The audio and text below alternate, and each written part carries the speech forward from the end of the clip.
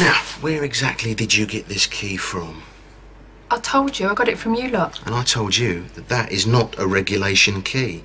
Well, maybe one of your lot's on the fiddle then. How should I know? Mrs. Butcher, I'm not sure you realise what a serious matter this is. But she's not done anything wrong. She's the innocent party here. As I was saying, this is a very serious matter. Do you have any idea what it's like to bring up 4 kids on your own? Yeah? But, as this is your first time, I will let you off with a warning on this occasion.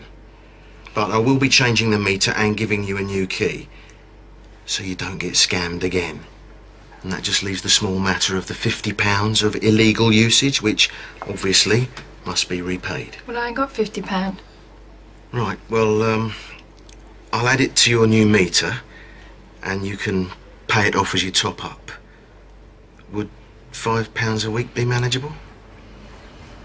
Yeah. That's perfect.